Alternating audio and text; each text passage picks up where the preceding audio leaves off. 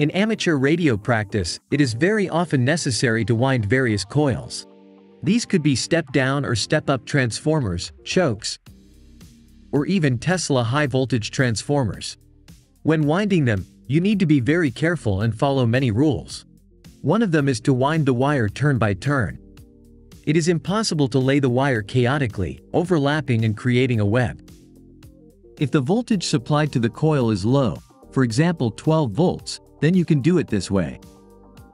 But if the voltage is high, then this method will no longer work.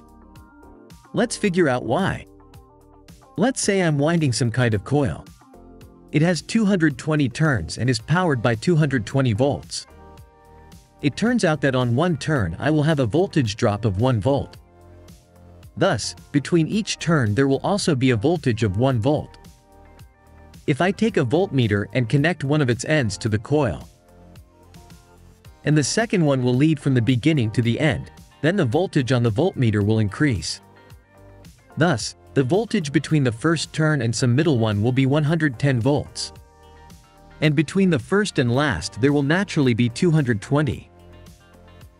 It turns out that as long as I lay the turns exactly between them, there will be a low voltage and I don't need to be afraid of an insulation breakdown. But if I lay the wire chaotically, it may turn out that the first turn overlaps with the last and there will be a high voltage between them. The wire insulation may break through and result in a short circuit. Although the wire for winding such coils is covered with varnish insulation and, according to various documentation, can withstand a breakdown of several kilovolts, in practice, everything is not always so good. Even new transformers or power tools can easily burn out from an interturn short circuit.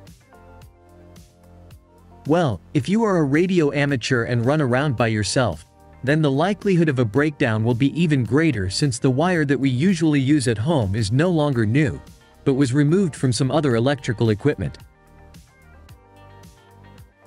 But there are also cases when, even with proper winding of the wire, ends with high voltage can meet each other. For example, this can happen if the winding is wound in 2 layers. Look, I'm wrapping the first layer. Then from the end of it I will need to start the second layer. It turns out that it will end near the beginning of the first layer. Thus, between the first turn of the first layer and the last turn of the second layer there will be a voltage of 220 volts.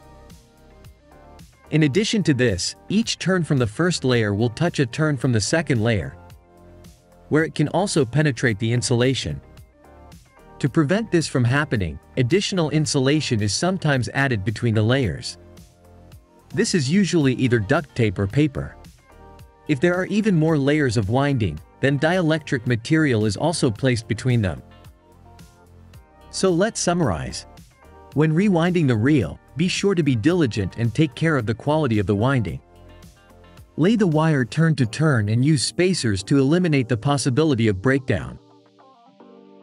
Perhaps this will be a key factor in the reliability of your product. That's all for today.